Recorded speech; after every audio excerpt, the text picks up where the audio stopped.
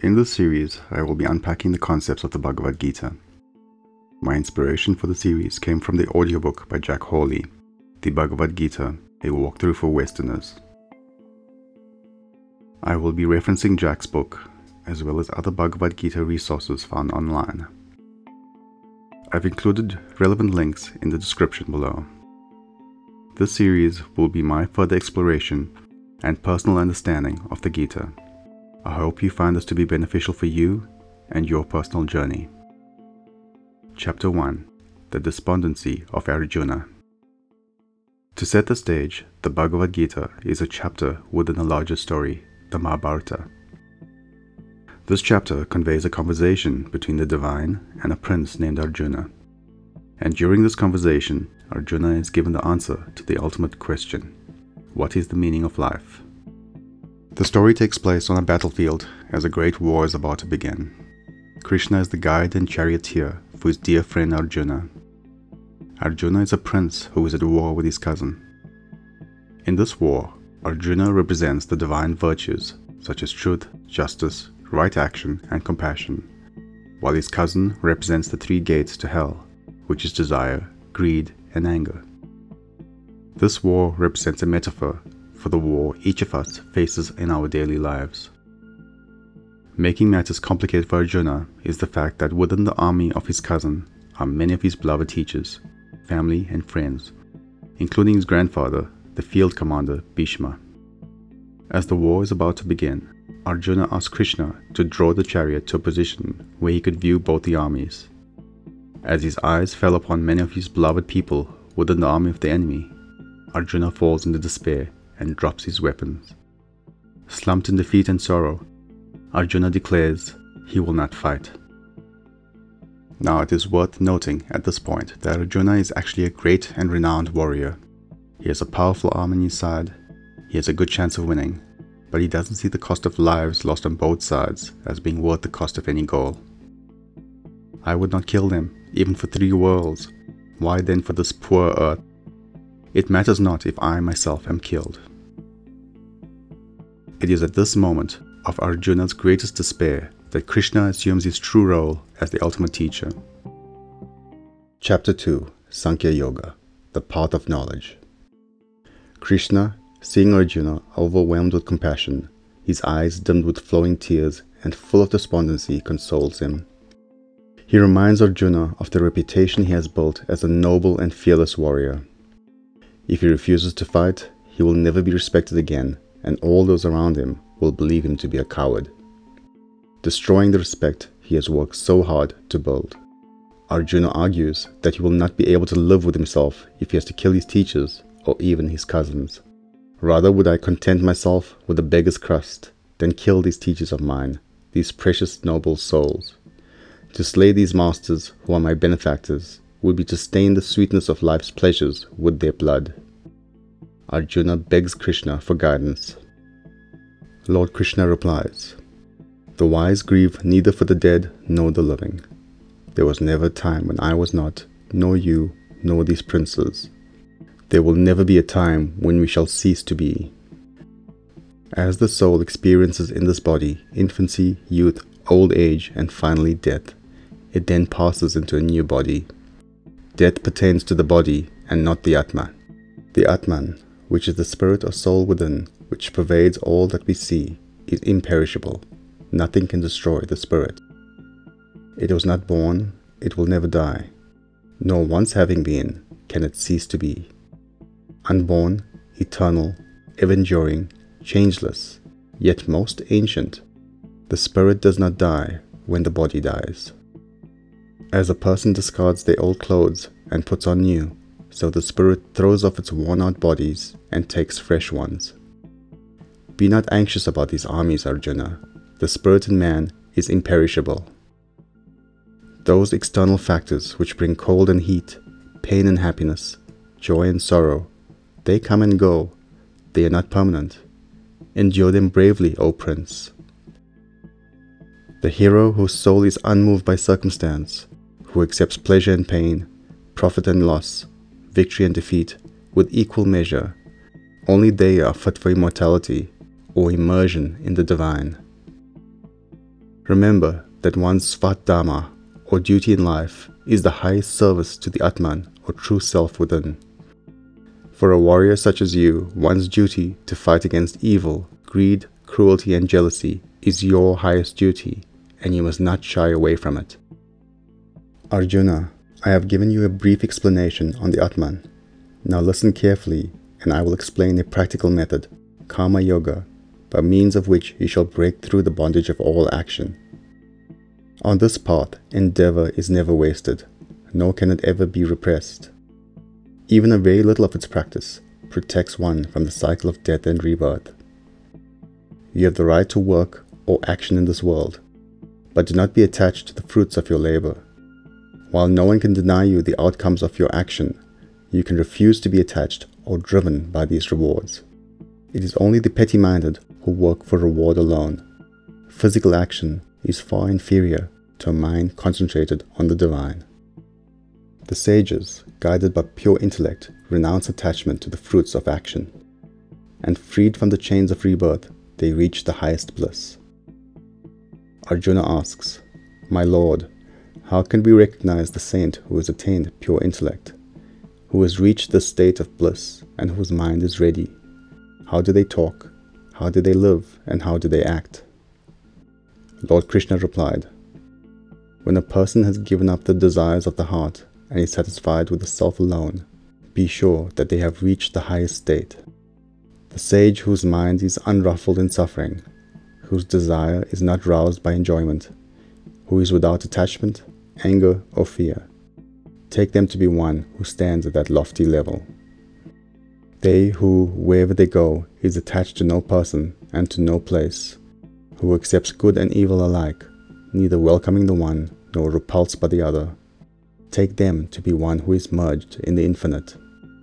They who can withdraw their senses from the attraction of objects, as the tortoise draws their limbs within their shells.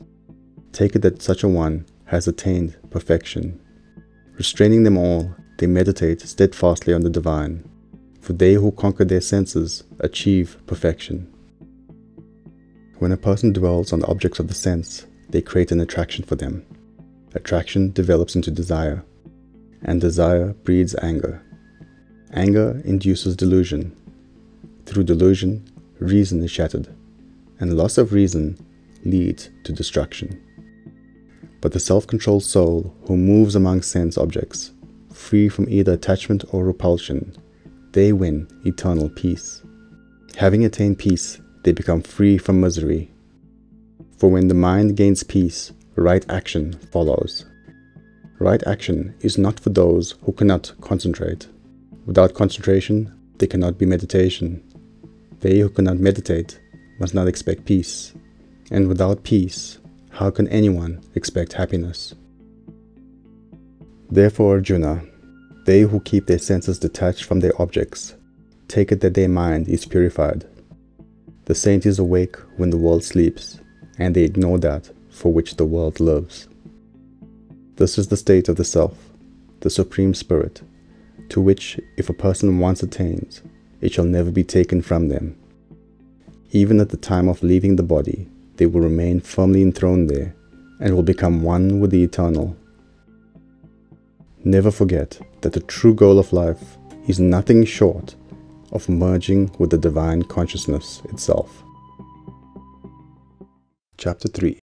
Karma Yoga, the path of action. Arjuna questioned, My Lord, you are adding to my confusion.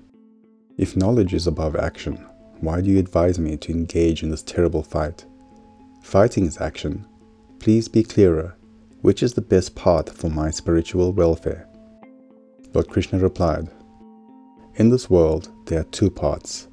There is the path of knowledge for the contemplative person, and the path of action for the busy, action-orientated person. Remember, true knowledge is knowing the Atman, the true self within. When you clarify your intellect through either contemplation or selfless action, you get to realize the Atman. Both paths lead to realization of the self. No person can attain freedom or perfection by merely refusing to act. They cannot even for a moment remain really inactive, for the qualities of nature, such as eating, sleeping, and breathing, will compel them to act. They who remain motionless, refusing to act, but all the while brooding over sensuous objects, that deluded soul is simply a hypocrite. But Arjuna, they whose mind controls the senses, they are beginning to practice Karma-Yoga, the path of right action, keeping themselves always unattached. Do your duty, Arjuna, for duty-orientated action is superior to inaction. In this world, people are bound to the cycle of birth, death, and rebirth by their actions, unless their actions are performed as a sacrifice. When the person offers up both the action and the fruits of that action to divinity, then that action is non-binding. Therefore, Arjuna, let your acts be done without attachment, as a sacrifice only. Sacrifice in this case meaning helping, offering, actions in some way dedicated to the well-being of all humanity. Consider nature. All creatures are the product of food. Food is the product of rain. Rain comes from sacrifice by nature, and sacrifice is the noblest form of action. Arjuna, when you strike a balance in life between giving and getting, when you engage in selfless service, which is sacrifice, your desires are fulfilled, unasked by nature. Righteous people give more than they receive. Indebted ones get more than they give. The one who receives without giving is stealing. Even eat your food in the spirit of sacrifice. Then you are freed from the strong attachment of tastiness and enjoyment that so quickly binds one to physical gratification, which is a bottomless pit. Those who do not contribute in some way to the betterment of all mankind, but instead lead a sinful life, rejoicing in the gratification of their senses, they squander their life. On the other hand, the soul who meditates on the Atman within, who is content to serve the Atman, and rests satisfied within the Atman, there remains nothing more for them to accomplish. They have nothing to gain or lose but the success or failure of their actions. Their welfare does not depend on any contribution that any earthly creature can make. Each selfless act done by this person contributes to Brahman, the highest form of divinity. Therefore, do your duty, in your case as a warrior prince, perfectly, without care for the outcome, for they who do their duty attain the supreme. This world is a learning ground, a place to discipline, train, and to elevate all beings. Make this process as automatic as your breath or heartbeat. If we decline to learn, we cannot derive the benefit. There is nothing in this universe, Arjuna, that I am compelled to do, nor anything for me to attain, yet I am persistently active.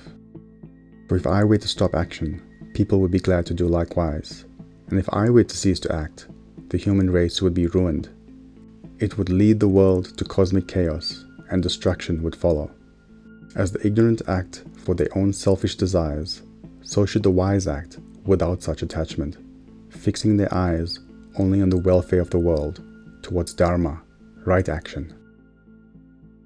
Do not confuse the ignorant who are hungry for selfish action.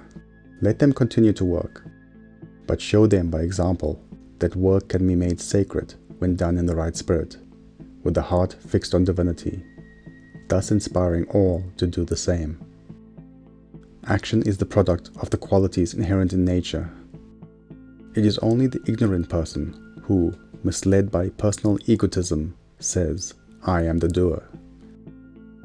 All action is performed by worldly nature, not the self or the Atman within. The Atman is beyond all action, beyond all karma. The wise one, aware of this, stands apart and watches this play of nature. They do not refrain from action, surrendering their actions to me, their thoughts concentrated on the Absolute. Free from selfish desires, they go forth and fight the battle of life. Arjuna asks, "My Lord, tell me what is it that drives a man to sin, even against his will, as if by compulsion?" Lord Krishna replies, "It is desire. Desire consumes and corrupts everything. It is man's greatest enemy. As fire is shrouded in smoke, a mirror by dust, and a child by the womb. True knowledge is concealed by desire. Selfish desires are bottomless pits. The more you feed them, the more they crave. And anger is always linked with desire. The desire-anger combination is your most formidable enemy in life. Desires are enemies when directed outward, but allies when pointed inward towards divinity. To spiritually advanced people, desire is like the smoke, and it is easily blown away to reveal the light of knowledge. For worldly caught people, desire is more like the dust that requires vigorous wiping so that the light can shine. For really dull persons, desire so enfold them, they are like the embryo, buried in the darkness. Only time and a new birth will bring light. Greed is desire swollen to grotesque size. It is our likes and dislikes that give birth to one's nature. One might argue that if we are pawns of our own nature, why bother to restrain it? The idea is not to restrain your nature, but to progressively improve your nature. The senses are powerful, but beyond the senses is the mind. Beyond the mind is the intellect. And far beyond and greater than intellect is the Atman. Therefore, Arjuna, first control your senses and then slay desire, so that the Atman can shine. Chapter 4. Jnāna Karma-Sanyasa Yoga. Integrating knowledge, action and renunciation. Lord Krishna said, I taught these same eternal truths to Surya, the sun god. He passed them on to his son Manu, the earliest man, and he to his son Ikshvaku, the very first king, so that he could better handle his worldly duties.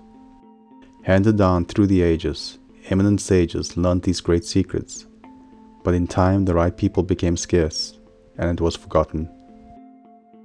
It is the same ancient path I now reveal to you, since you are my dearest friend. It is the supreme secret. Arjuna is puzzled. My lord, Surya and those others were born eons before you. How could you have revealed it to them?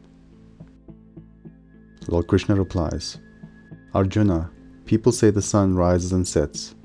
In truth, it is always there, always eternal.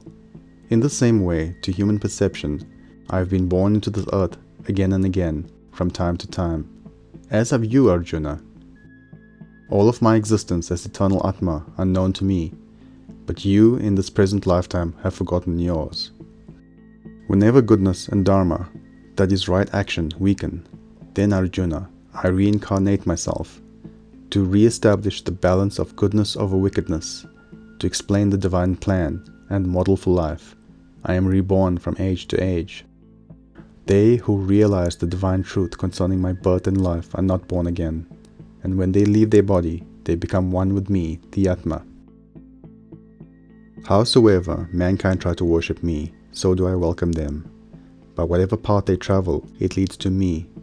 To those who see me as their master, I welcome them as my disciple. To those who see me as friend, I approach as friend. Even to those who see me as enemy, I approach as enemy. All paths lead to me, divinity.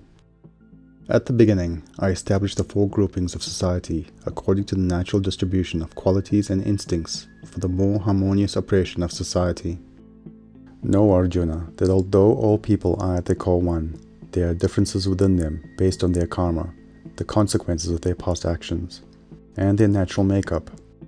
And know that even though I am the author of these distinctions, I, the Atma within, am untouched by them because I am beyond all karmas, all consequences of my actions. What is action and what is inaction? It is a question which has bewildered the wise. But I will declare to you the true wisdom of action, and knowing it, you shall be free from bondage. It is necessary to consider what is right action, what is wrong action, and what is inaction.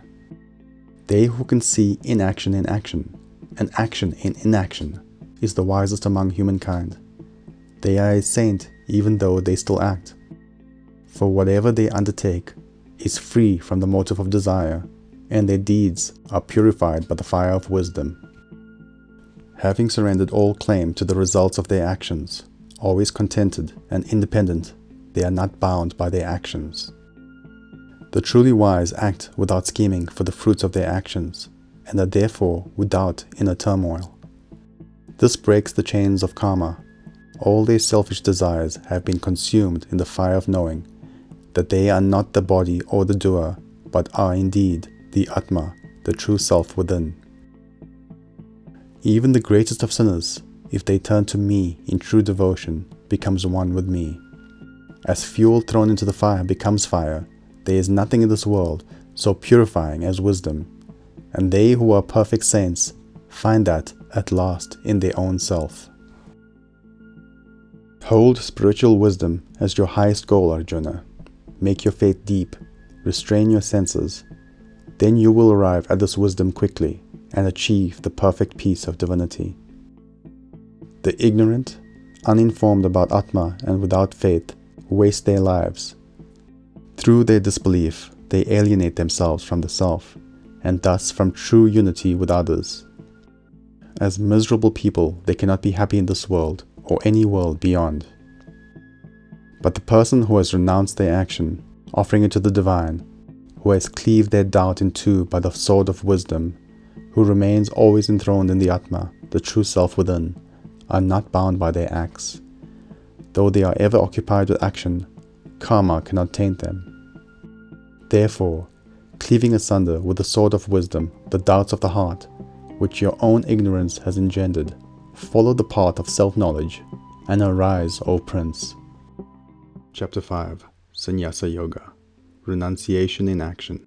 Arjuna said, My Lord, at one moment you recommend the path of knowledge, or renunciation of action, and another the path of desireless, or right action. These seem to conflict. Which of these is definitely better for me? Lord Krishna replied, Renunciation of action and the path of right action both lead to the same goal, which is liberation, moksha.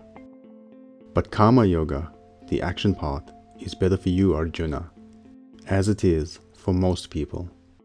Many spiritual seekers assume they should withdraw like a sannyasi, renunciate, and they may for a time be blessed with tranquility, but most often it is merely the ego masquerading as quietism. The person of selfless action, who feels neither desire nor aversion, and does not yearn for one thing nor loathe another, is the true renunciate. The uninformed think these two paths, renunciation, sannyasa yoga, and action, karma yoga, lead to different results, but that is not true. Take either path to the very end and they meet.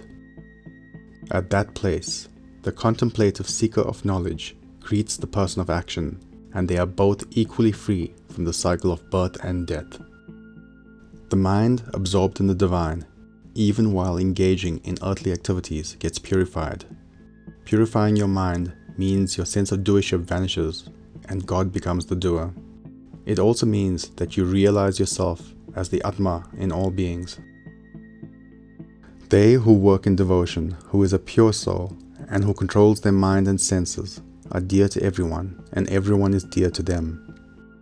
Though always working, such a person is never entangled. As the lotus floating on the surface of muddy water stays untouched by the water, when all actions are offered to the divine, and any yearning for the results are surrendered, you cannot be tainted. The steadily devoted soul attains eternal peace, because they offer the results of all actions to me. Whereas a person who is not in union with the divine, who is impelled by selfish desire, becomes entangled in agitations and anxieties of the mind. Sages look equally upon all, whether they be spiritually advanced or the least in the ranks, or even a cow or a dog. The real knower of Brahman, the highest Godhead, sees only divinity everywhere, in every being and in everything. They are neither elated by good fortune, nor depressed by what is painful. They neither rejoice nor grieve. They know that the sensation called pleasure appears and disappears like a flash of lightning, and they know that the cost of pleasure is inevitably misery and pain. Earthly pleasures, though they seem enjoyable, are fleeting and ultimately painful. Desire and anger are counterparts. Anger is your reaction to unfulfilled desire. Those who actually experience divinity have severed the chains of selfish desire. Through constant, intense effort, they have taken charge of their minds and bodies, and are actually above desire, anger, and greed. They now dwell in their true self, experiencing eternal bliss everywhere.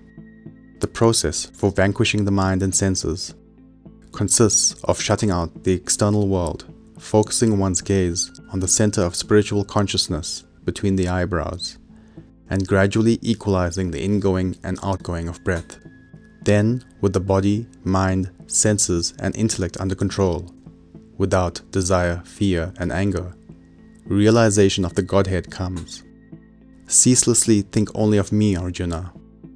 Know that I, the Godhead, Brahman, am the object of all worship and the receiver of all offerings.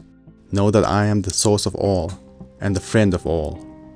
Knowing this, you come to the place where all paths meet and you achieve lasting peace.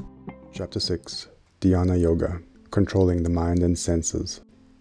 Krishna continues, the person who works in this world without needing or expecting reward is both a sannyasi, true renunciate, and karma yogi, action yogi. But the person who merely refrains from acting in this world is neither of these. You cannot just discard worldly duties. You must do them to the utmost extent of your human capacity for excellence. Arjuna, renunciation is in fact what is called right action. No person can become spiritual without renouncing all desire. Know that the self can be both friend and foe. A friend when used to conquer the mind, senses and body. A foe when it drags one into the mind, senses and body. True self, Atma, is the ally. The ego mind self is the enemy. The person who is self-controlled and has attained peace is equally unmoved by heat or cold, pleasure or pain, honor or disgrace. They who desire nothing but wisdom and spiritual insight, who have conquered their senses, and who look upon with the same eye upon mud, stone or gold, is the true yogi.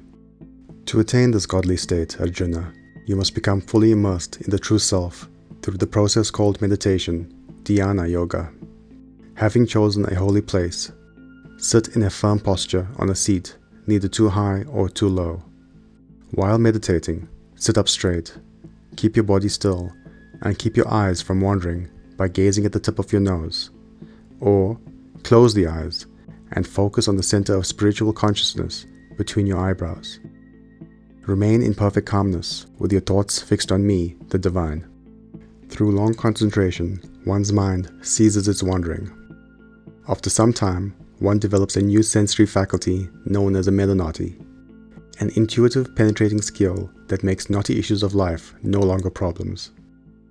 The yogi, with their mind constantly on the Divine, find deep serenity, the zenith of self-realization, and merges with me.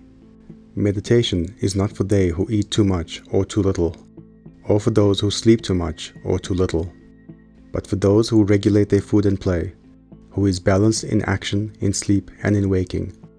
It shall dispel all unhappiness. When the mind, completely controlled, is centered in the Atma within and free from all earthly desires, then that person is a true yogi. They who see me in everything, and everything in me, shall never be forsaken, nor shall they lose me. Arjuna interrupts, I do not see how I can attain the state of calmness which you speak of, Krishna. My mind is restless and stubborn. It is like trying to control the wind. Lord Krishna replied, You do know the nature of the mind, Arjuna. It is fickle and extremely difficult to restrain. But with practice and renunciation, it can be done. It is not possible to attain self-realization if a person does not know how to control themselves. But for they who, striving by proper means, learn such control, it is possible. Arjuna asks, They who fail, whose mind falls from spiritual contemplation, who does not attain perfection but retains their faith, what of them, my Lord? Lord Krishna replied, Spiritual work is never wasted. There is no destruction for them, either in this world or the next. No evil fate awaits they who tread the path of righteousness. Having reached the worlds where the righteous dwell, and having remained there for many years, they who have slipped from the path of spirituality will be born again in the family of the pure, benevolent, and prosperous. Or they may be born in a family of spiritually advanced, though a birth like this is indeed very difficult to obtain. Then the experience acquired in their former life will revive, and with its help, they will strive for perfection more eagerly than before. Then, after many lives, the student of spirituality, who earnestly strives, and whose sins are absolved, attains perfection and reaches the Supreme. The yogi moving towards divinity is deemed more highly evolved than ascetics who practice severe penance, higher than the learned ones who know the scriptures, and above the ritualists who perform their rites seeking favors.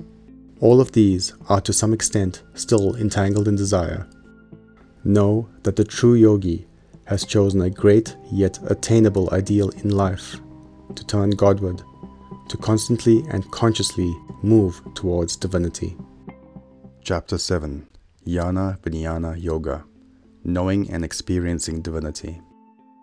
Lord Krishna said, "Listen, Arjuna, and I will tell you how you shall know divinity, me, in full perfection, practicing meditation with your mind devoted to me and having me for your refuge. For this you will need both knowledge of divinity, jnana, and wisdom of divinity, vijnana. I will give these to you. One learns knowledge through the senses and mind. One gains wisdom through direct practice. Knowledge knows it at an intellectual level. Wisdom realizes it fully and is able to apply it in daily living. Once you combine both of these, there is nothing more you need to know in this world. Only one person in many thousands seeks full God knowledge, and of these, only one in many thousands truly gains it. The rare ones who do attain this level of knowing become indistinguishable from divinity and thus achieve liberation. Know, Arjuna, that I have two aspects, a lower and a higher. My lower self is the realm of nature, Prakriti. This is comprised of 8 basic components: earth, water, fire, air, ether, mind, intellect, and ego. Beyond this world of nature, I have a second, higher aspect that is distinct from all nature and yet interacts with it. This is my spiritual realm, Purusha. Purusha is the life force, the source of consciousness in all beings, and animator of all life. This power supports and sustains the entire universe. All is strung upon me as rows of pearls upon a thread. Arjuna, I am the fluidity in water, the light in the sun and the moon. I am the mystic syllable Om in the Vedic scriptures, the sound in ether, the virility in man. I am the fragrance of earth, the brilliance of fire. I am the life force in all beings, and I am the austerity of the ascetics. Know, Arjuna, that I am the eternal seed of being. I am the intelligence of the intelligent, the splendor of the resplendent. I am the strength of the strong, and I am the desire for righteousness. All of nature consists of 3 characteristics called gunas. The first is goodness, sattva.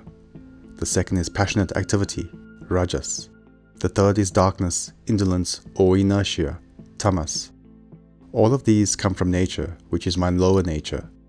The 3 basic qualities of nature, goodness, passion, and darkness, are like 3 primary colors, which combine in an infinite number of ways to form all the hues in the universe. It all seems real, but as it is constantly changing, it is not real. Due to this Maya mentality, the illusion that the world is real, people do not look beyond the veil of illusion to me, the unchanging consciousness. This curtain of illusion, or Maya, is hard to see through, Arjuna. Only those that love and depend completely on divinity are eventually able to do so. Those that are unable to see beyond the veil are not able to discriminate between real and not real. Ignorant of their own higher nature, they sink to their lower nature and do evil deeds, committing acts that turn them away from divinity. 4 types of people seek a connection with me. 1. The world-weary, people who worship God for the alleviation of physical or mental agony. 2. The seekers of happiness through worldly things, people who pray to God to obtain wealth, family, power. 3. the seekers of spiritual advancement, people whose motive for connecting with divinity is to gain knowledge and experience to aid their self-realization. 4. The wise, people who know the Atma, self, who know that God alone exists and whose impulse is for the divine and nothing else. Of these, the last is the highest, because they know my truth and are devoted to me. The first three are still attached to the worldly objects or mental states they desire. All four types are noble, because any reason for turning Godward will in due time lead to spiritual transformation, and is therefore ultimately good. The wise, however, stand foremost. As fuel thrown into the fire becomes fire, the wise, absorbed in me, becomes one with the Godhead. Others, hoping to fulfill worldly desires, drift to lesser gods and offer rituals and rites. It is quite easy to get to these limited deities, but the rewards are correspondingly small. True devotees of the Supreme Godhead give no thought to worldly things. And yet, Arjuna, whatever form of God people choose to worship in good faith, it is I, the Godhead, who makes their faith steady and unwavering. I do this to help them evolve stage by stage along their spiritual paths. People of little wisdom do not understand my supreme immutable existence, and they think of me only as a finite figure. I do not reveal myself to them. Very few can see through this veil of illusion called Maya that I hold in front of me. If individual souls do not know their own truth, Atma, how are they to know the truth of God, the cosmic soul? Know that I, the Godhead Brahman, the Adhyatma, preside over the entire cosmos, including the physical universes, Adibhuta, and the spirits who handle all sacrifices or offerings, Adhyatna. Those who make me their refuge, who strive for liberation from decay and death, they realize the Supreme Spirit, which is their own real self, Atma. And so they calmly accept death as a matter of course. Their God realization is at its zenith when they drop their bodies. At that instant, their whole consciousness becomes one with my cosmic consciousness, and they are liberated from rebirth. Chapter 8. Akshara Brahma Yoga, the Eternal Godhead. Arjuna asked, My Lord, your words raise several questions in me. What is Brahman? What is Adhyatma? What is the essential nature of karma? What are the spirits or deities you refer to? Adibhuta, Adideva, Adiyagna. And how exactly are yogis united with the Godhead at the time of their death? Lord Krishna replied, You have asked 7 questions, Arjuna. Time is running fast and the war waits, so listen carefully. Brahman, the Godhead, is my absolute highest nature, vaster than whatever you call vast, omnipresent, immanent, everywhere, the imperishable, indestructible, undying, eternal, divine. Adhyatma, the term Atma, or Adhyatma in this case, is used to indicate the same vastness, the very earliest Supreme Godhead existing in all individual beings. It cannot be known without great effort. The prefix Adi, meaning the beginning or first. Karma, here meaning action, refers in this context to my original vibrations, the initial actions that brought all of creation into existence and keeps it going. All beings are part of this karma. Adibhuta pertains to the earliest divinity that exists in the physical universe, particularly in the elements and thoughts that comprise the individual. Adideva refers to the primordial divinity that dwells in the numerous lesser deities, who, as my agents, operate an individual's mind, body, and senses. Example, the eye is illumined by Surya, the sun god, the hand by Indra, and so forth. Adiyagna refers to the earliest divinity in the act of giving, the primordial spirit of selfless sacrifice that flows throughout creation. Regarding your final question, whoever remembers me at the time of death will come to me. That person's consciousness will merge into my cosmic consciousness. The sum total of your thoughts and feelings throughout your life condensed into a single state of mind at the time of departure from the body. You assume a particular mental makeup at the instant of your death.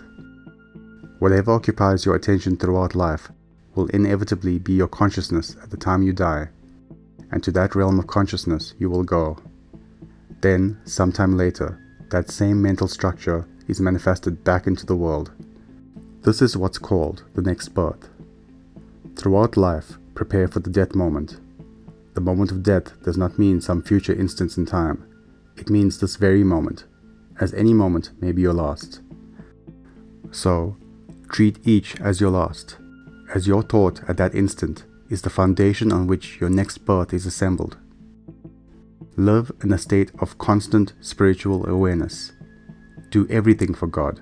Think of the divine every minute.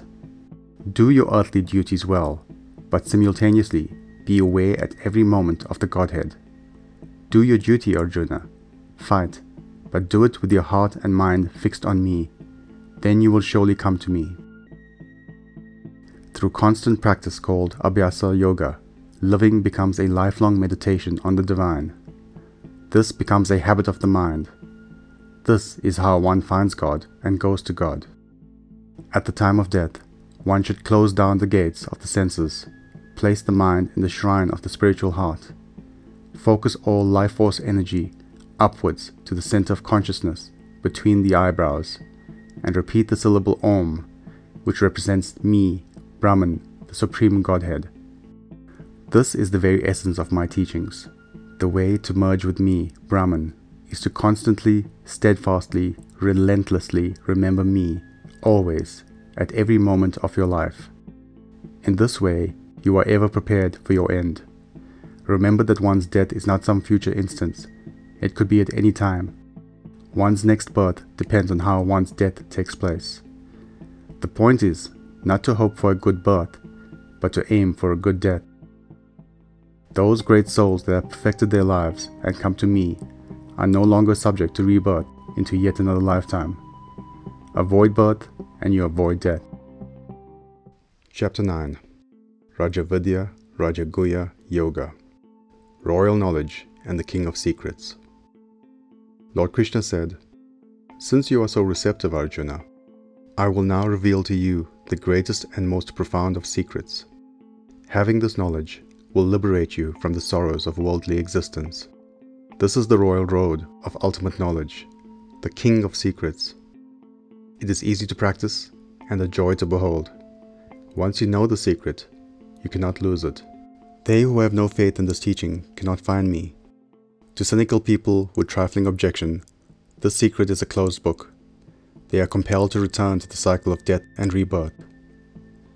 I, Brahman, the Supreme Godhead, in my unmanifested, invisible form, pervade everything and every creature in the universe. I am the origin of everything that is and is not.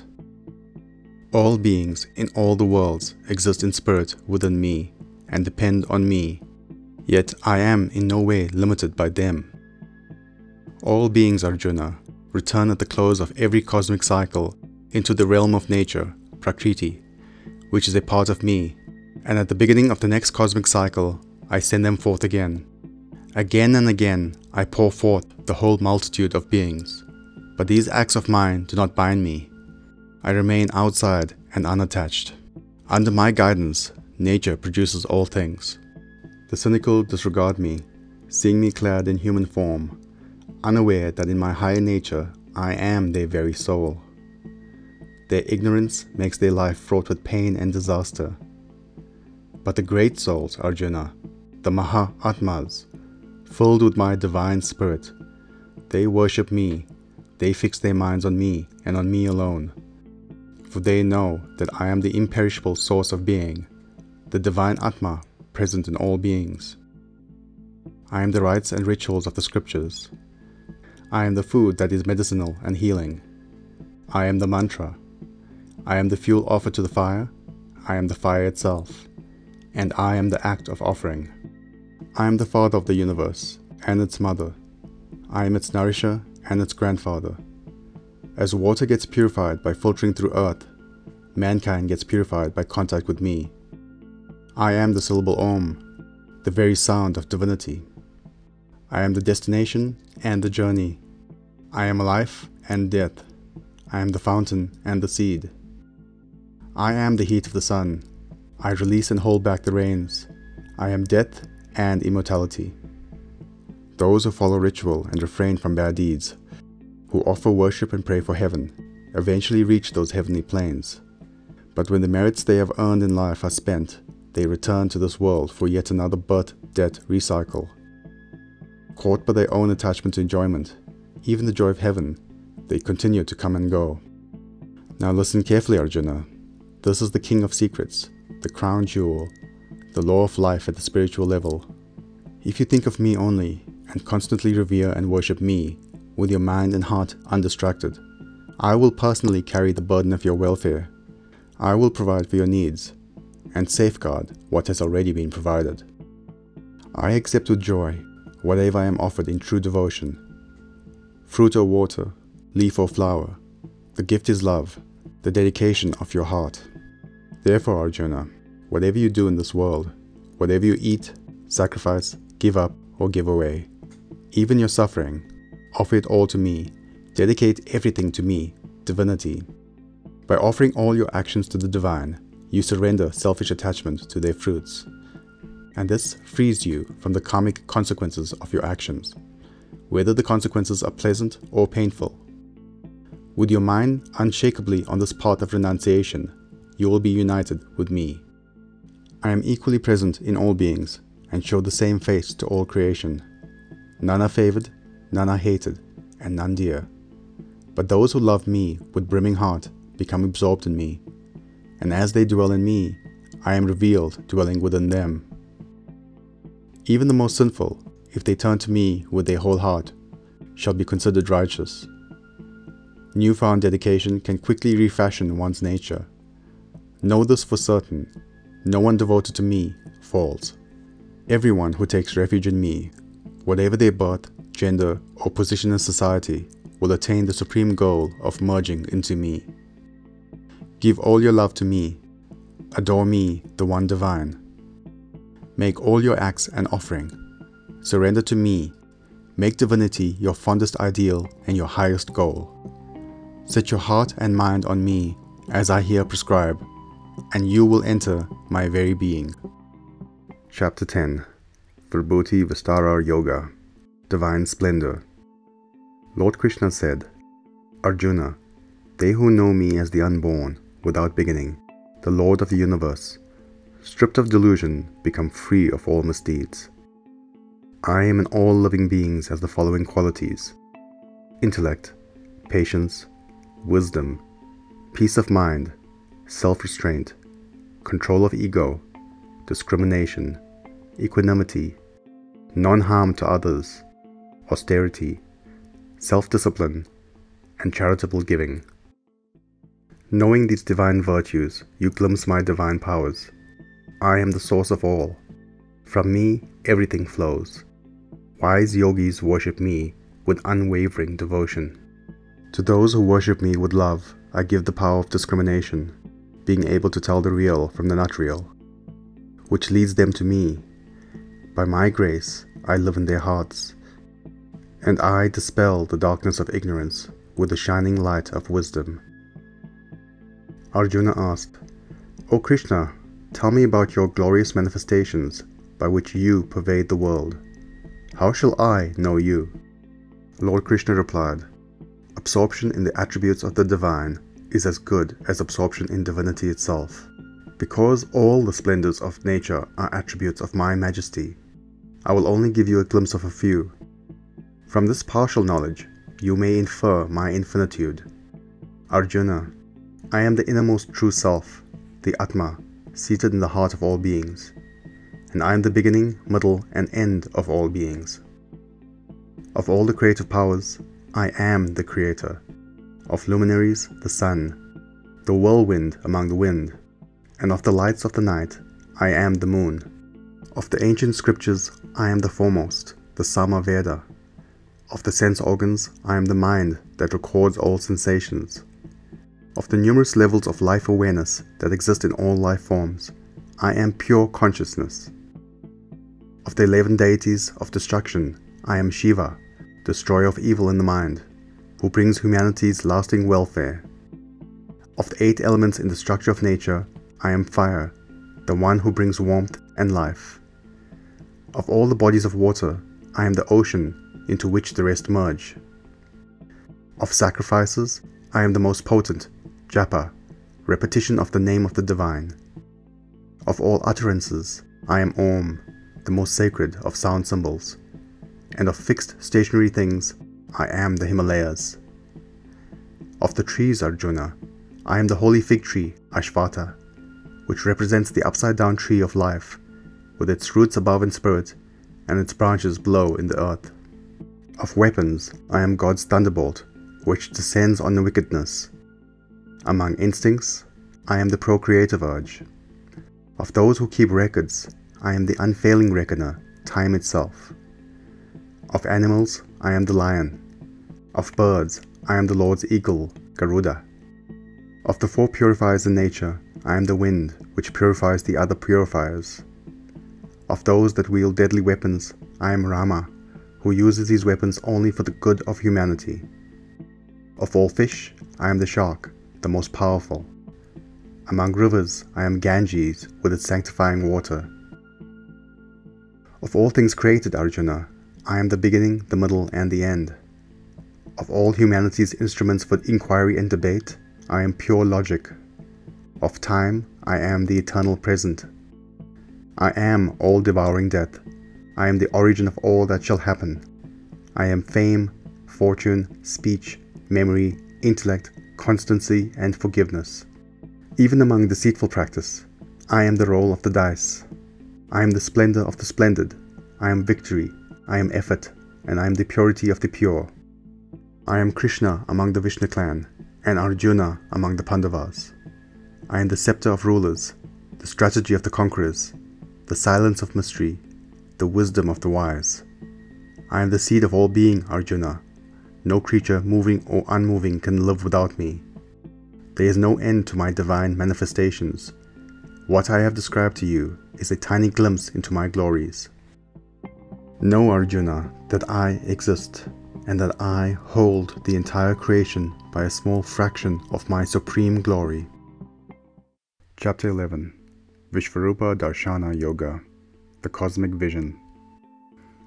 Arjuna said, "My Lord, your words have dispelled the illusions which surrounded me. I now long to have a vision of your divine form, if it is possible, and if I am worthy." Lord Krishna replied, "You are worthy, Arjuna.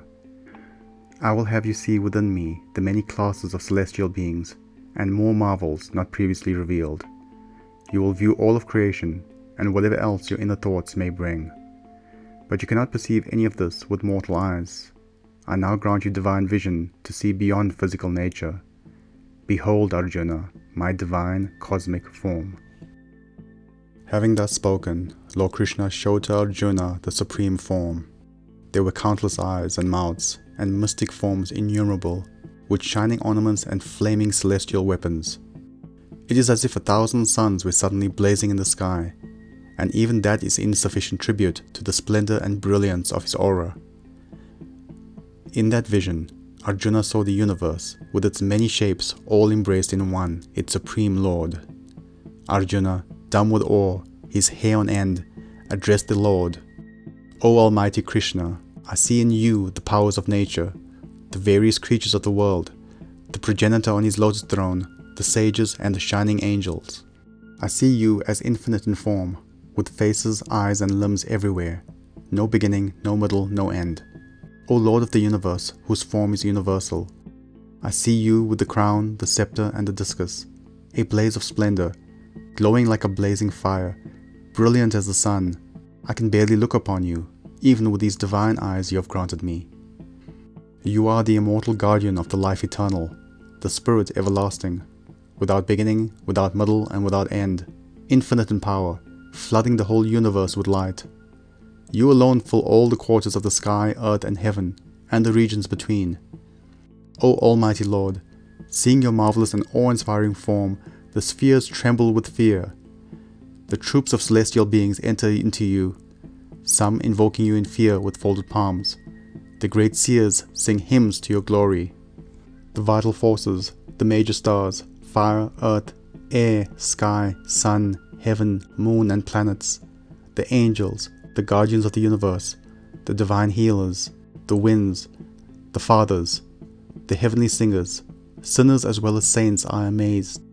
Seeing your form with its myriad faces, its innumerable eyes and limbs and terrible jaws, I myself am overwhelmed with awe. When I see you touching the heavens, glowing with color and open mouth and wide open fiery eyes, I am terrified, O Lord. My courage and peace of mind desert me. When I see your mouths with their fearful jaws like glowing fires at the dissolution of creation, I lose all sense of place. I find no peace. Be merciful, O Lord. I see all the sons of Dhritarashtra. I see Bhishma, Drona, and Karna. I see our warriors and all the kings who are here to fight. All are rushing into your awful jaws. I see some of them crushed by your teeth. As rivers flow into the ocean, all the warriors of this world are passing into your fiery jaws. All creatures rush to their destruction like moths into a flame. You lap the worlds into your burning mouths and swallow them. Filled with your terrible radiance, O Vishnu, the whole of creation bursts into flames. Tell me who you are, O Lord. I bow before you. Have mercy. I want to know who you are. You who existed before all creation. Your nature and workings confound me. Lord Krishna replied, Now I am become death, the destroyer of worlds. All these warriors gathered for battle shall not escape death. Gather your courage, subdue your foes, and enjoy the kingdom in prosperity. Be my instrument, Arjuna. Drona, Bhishma, Karna, and other brave warriors. I have already condemned them all. Destroy them. Fight and do not be afraid. Your foes shall be crushed. Arjuna said, My Lord, it is natural that the world revels and rejoices when it sings the praises of your glory. The demons fly in fear and the saints offer you their salutations. You are the primal God, the ancient, the supreme abode of this universe, the knower, the knowledge, and the final home. You fill everything. Your form is infinite. You are the wind, death, fire, water, moon, father and grandfather of the universe.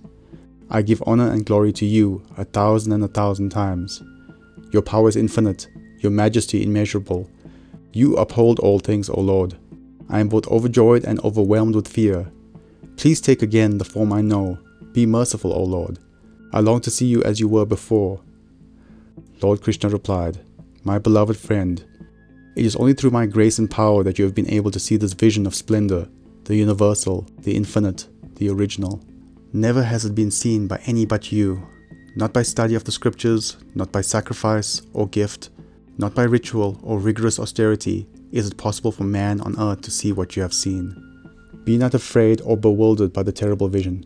Put away your fear and, with joyful mind, see me once again in my usual form. Arjuna said, Seeing you in your human form, my lord, I am myself again, calm once more. Lord Krishna replied, It is hard to see this vision of me that you have seen. Even the most powerful are longed for it in vain. Only by tireless devotion can I be seen and known. Only thus can a person become one with me, Arjuna. They whose every action is done for my sake, to whom I am the final goal, who loves me only and hates no one, only they can realize me. Chapter 12. Bhakti Yoga, the Path of Love. Arjuna asked, My Lord, there are those who worship you as Saguna Brahman, God with a form, and those who worship you as Niguna Brahman, God without a form. Which of these is more pleasing to you? Lord Krishna replied, Either path is pleasing to me, Arjuna, but know that Niguna literally means not of nature. Those that worship me as Niguna Brahman face a steeper climb, as it is difficult for those who possess a human form to realize me as without one. Know, Arjuna, that I quickly come to those who offer me all their actions, who set their mind on me with unswerving devotion, and take me as their one and only goal in life. I rescue them from the ocean of life and death.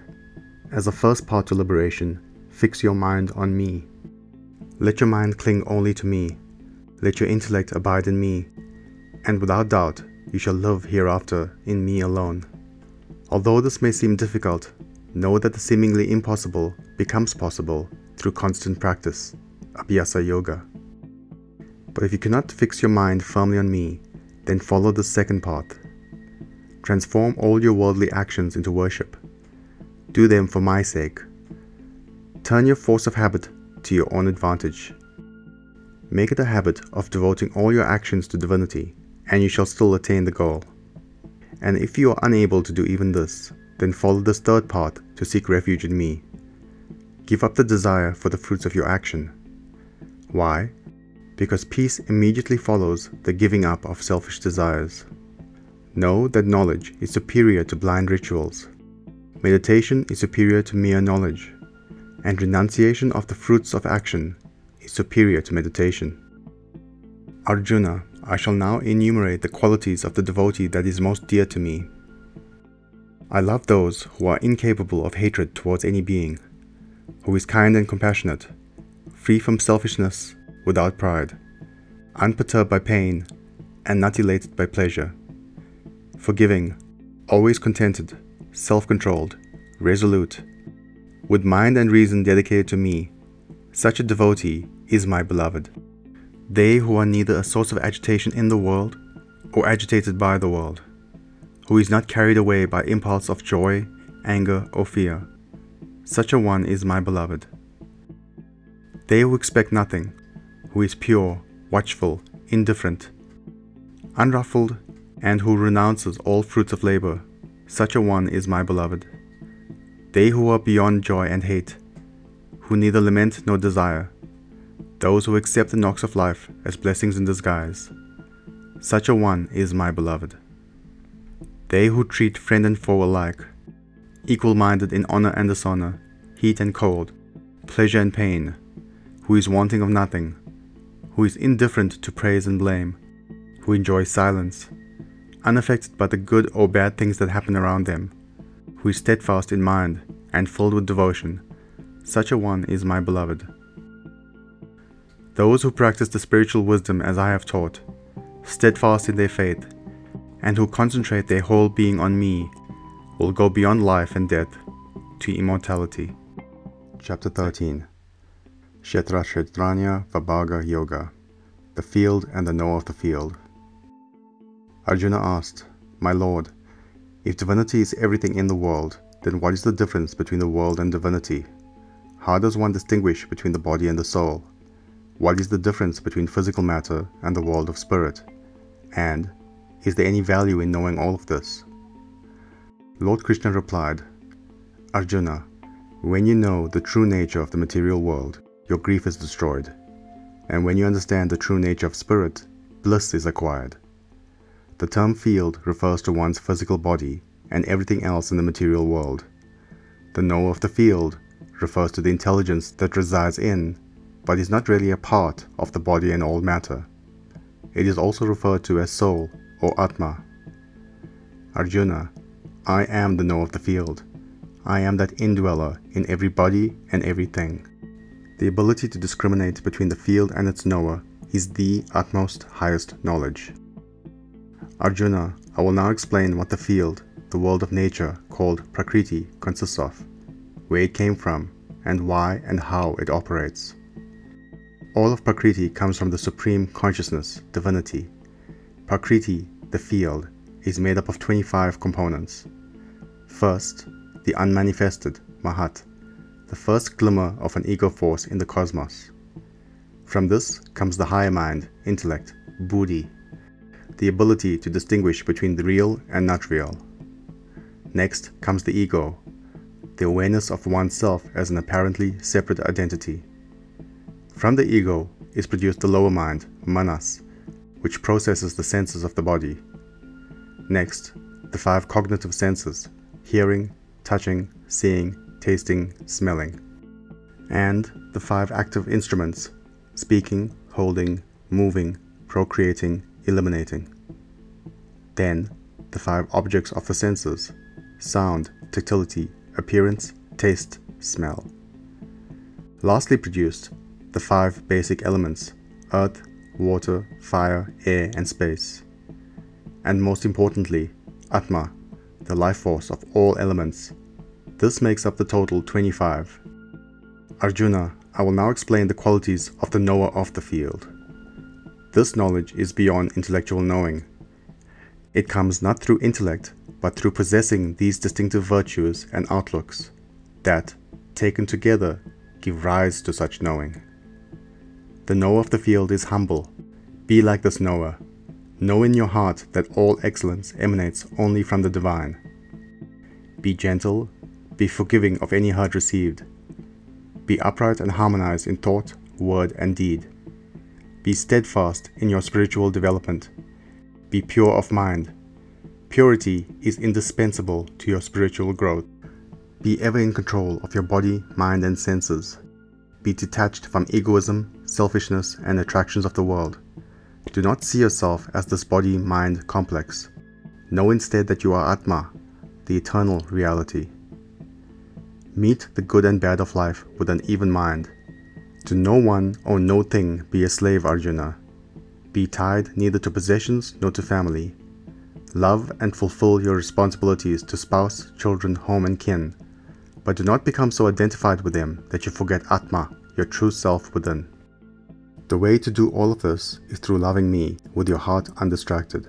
Be ever intent on divinity. Center all your thoughts on me. Prefer for now the company of like-minded persons, and then, as you advance, sever even from them, but not as a hermit, as a detached yogi. Grow in wisdom through diligent inquiry into the nature of self and non-self. Only divinity is truth, Arjuna, and Atma is truly divinity. This is true knowledge. To seek anything else is to seek ignorance.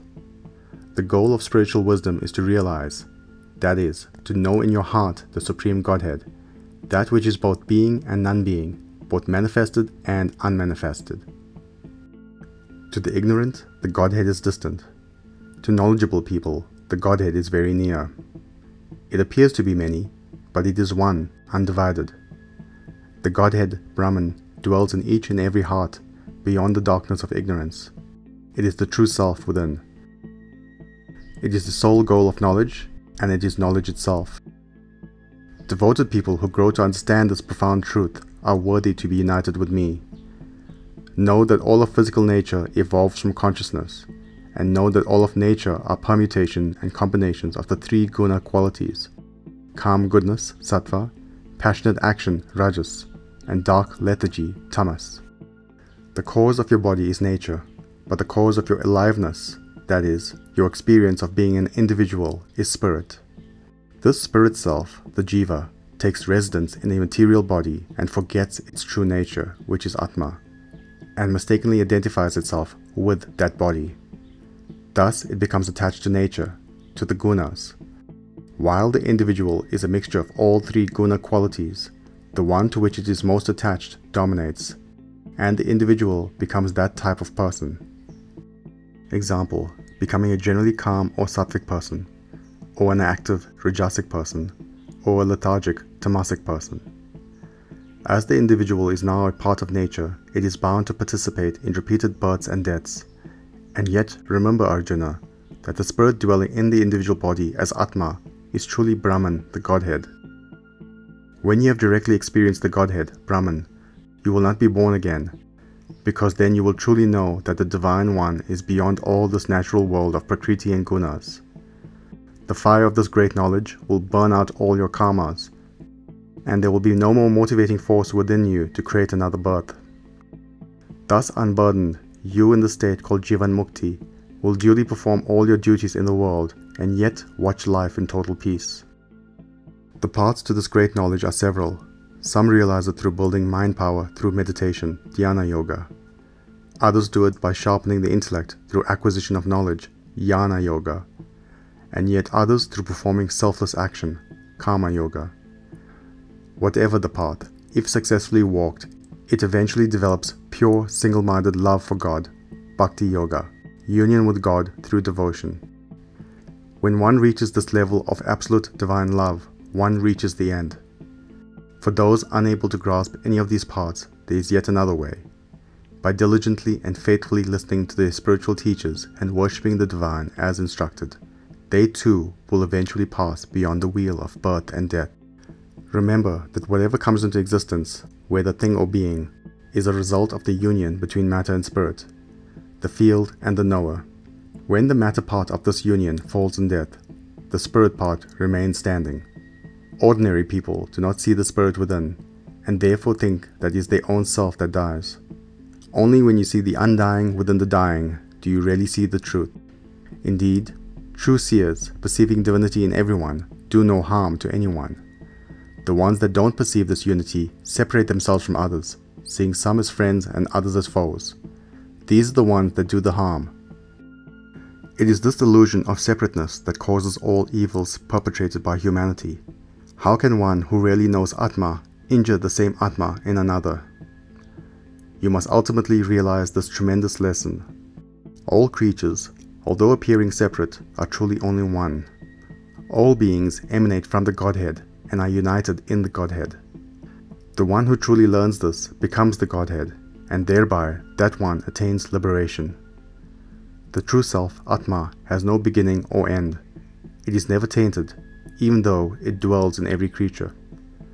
Just as the single sun illuminates the whole world, the sole knower of the field lights up the entire field.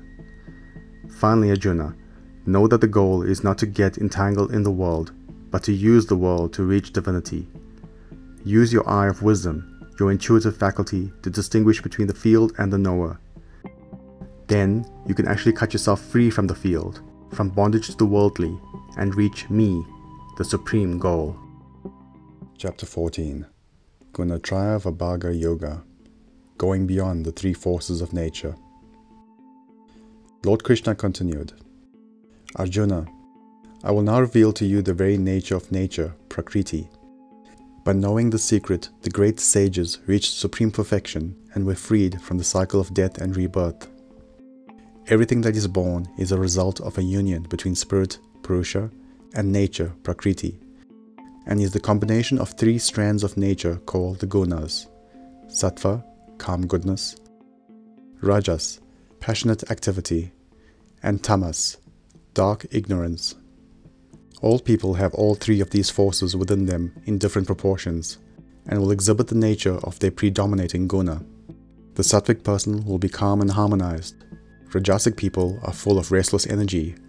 Tamasic persons will be lethargic, unmotivated, and unwilling to act. Gunas are forces that weave together to form a strong rope that binds the Atma, soul, to one's worldly body, and thus binds it to the cycle of death and rebirth.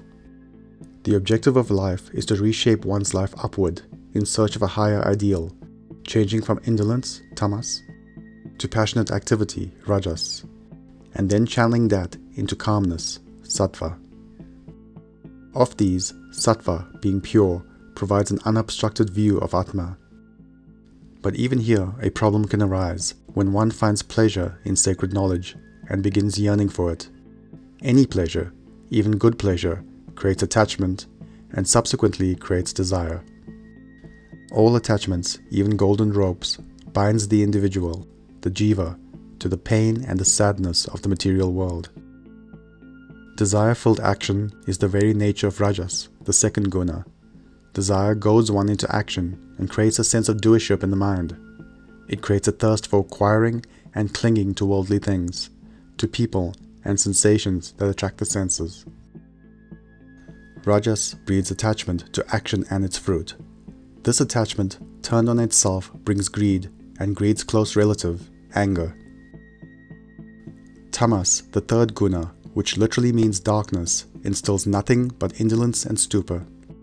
This guna bewilders people, stealing their capacity for work, their rajasic energy, as well as taking their composure, their sattvic calmness.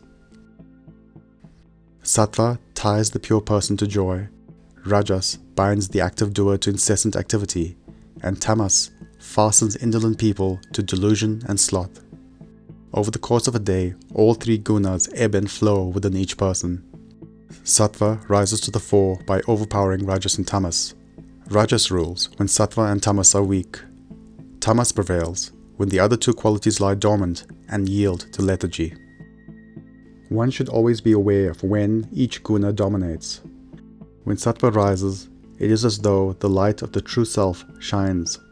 Your seeing, thinking, and action is more precise. When rajas takes over, it is as though impatience, greed, and longing have sprung to the forefront. as if your own restlessness is compelling you to action. And you know that tamas has taken charge when your mind feels lazy, bewildered, and uncaring. The particular state of mind uppermost at the time of your death is the deciding factor of your next birth. Those who die in a sattvic state go to the pure heavens, the dwelling place of those who know the divine. If you die in a rajasic state, full of unfulfilled desires, excitement, fears, and sorrows, you are reborn into the wombs of people similarly driven. If you die in a tamasic mentality, you depart in an unconscious state, only to be reborn into a situation of equal dullness and ignorance, or even a subhuman or animal. Always seek to move to the next higher level, from tamas to rajas to sattva. The anger and pain of the driven rajasic person may be heaven sent, because nothing motivates a person to mend their ways as much as the misery that always accompanies desire-driven action. Suffering is the training ground where one shapes good character and right conduct, dharma. It is dharma, living a truth-based life, that lifts one to the serenity of sattva. Those that live in sattva rise upward, whether in this world or the next. Those stuck in rajas stay in the middle, ever caught up in earthly activity. Those mired in tamas sink even lower. Remember that the gunas are nature, prakriti. The purpose of life is to outgrow the two inferior guna forces, to reach the serenity of sattva, and then to ascend even beyond sattva. The person who climbs beyond all three guna states is in essence transcending nature itself. This person enters the realm of pure consciousness and attains the supreme bliss of my being. This enlightened one feels no attraction or aversion to any of the gunas, no desire even for the calm goodness of sattva or the excitement of rajas, and no repulsion towards the lethargy of tamas. They have nothing to gain by adhering to any of these earthly behaviors. They have nothing to lose by turning from them. As they do not tie their moods to worldly guna-created circumstances, they cease being uplifted or depressed by their own likes or dislikes. Thus balanced in the face of pleasure and pain, these wise yogis are no longer party to the machinations of the three forces within nature and their body. They dwell always within self, Atma. Duality such as pleasure and pain, praise and blame no longer have any meaning to them, as they are established in the attitude of holy indifference. To them, lumps of clay, stone or gold are all the same. They have progressed beyond time, space and circumstances to the place where the mind is tranquil and the ego disappears. The way to transverse the worldly forces, the gunas, is through steadfast practice of the three parts, the three yogas I have prescribed. 1. Be thoroughly devoted to the divine, Bhakti Yoga. 2. Faithfully serve divinity, Karma Yoga. And 3. Be constantly aware of the same divinity in all others and in everything you do, Jnana Yoga. Finally, Arjuna, be always aware that I, the Divine One, am the foundation of both the manifested and unmanifested Godhead. I am the imperishable, immutable Brahman above all, who dwells within all as Atma. I am eternal truth and everlasting bliss. Chapter 15. Purushottama Yoga, Devotion to the Supreme Self. Lord Krishna continued, Prakriti, the world of nature, can be compared to the mythical Ashvata tree, the giant upside-down tree with its roots high in God and its branches stuck in the mud of the earth. The branches stuck below are the earthly attachments that bind the individual soul, the jiva, to earthly existence. To understand the nature of this tree is to know the inverted way that humans see life. Know that the branches stuck in the mud must be cut with the axe of non-attachment. When you sever these attachments, an attitude of sacred dispassion comes, which is the prerequisite for spiritual wisdom. Then, spiritual intuition supplants your usual world seeing, and your whole vision of the universe undergoes a dramatic change. But cutting the root bonds is not enough. After the axe has done its work, you must seek the supreme goal of life, liberation from the cycle of rebirth. Non-deluded people who cleave off their ignorance, their unawareness of Atma, reach the supreme goal. When they are free of pride and they have slashed their attachments, when they have dropped their craving for pleasure and their aversion to pain, then these clear-seeking ones enter the light of the supreme goal. Once this enlightened soul has reached the supreme goal, they are forever with me, and never restored to a separate existence. Arjuna, I will now explain more about the individual soul called the Jiva. The Atma, which is a part of divinity, enters into a body in the womb before birth. Thus it enters the world of matter. It draws around itself the 5 senses, with the mind as the 6th. The mind and senses are Prakriti, a part of nature. Like a breeze carrying the scent of perfume, the Atma, when it migrates from one body to the next, carries with it the mind and the senses. That means it brings along the intellect, the ego, the sense of being a separate identity, and the lower mind, transferring thoughts and tendencies from previous lifetimes. The individual soul, now called Jiva Atma, because it has drawn the senses around itself, experiences the desires, the pleasures, and the pains of the world. People who are unaware of the true self within, Atma, do not recognize this Jiva in them that is using the senses. As the senses are limited to the mind level, these people are incapable of comprehending Atma, which is above the mind. Yogis, however, possessing the eye of wisdom or intuitive faculty, do see me, their Atmic self within. To obtain this eye of wisdom, you must do 2 things. 1. Surrender your ego, and 2. Purify your mind. Only by accomplishing both of these will you behold me. Those with only half-hearted surrender, or only partially purified minds, are not granted the capacity to see their Atmic self. I enter the bodies of living beings as the warmth of life. From me comes knowledge, understanding, and memory. It is I whom all the different scriptures of the world refer to, and it is I that authored them. As I transcend both the perishable and the imperishable, I am known in this aspect of myself as the supreme, absolute, highest self, called the Purushottama. There is only one reality, Arjuna. Those who know and see the supreme level of self in me know and see the truth. These enlightened souls devote themselves to me with full hearts. I have revealed this most profound of truths to you.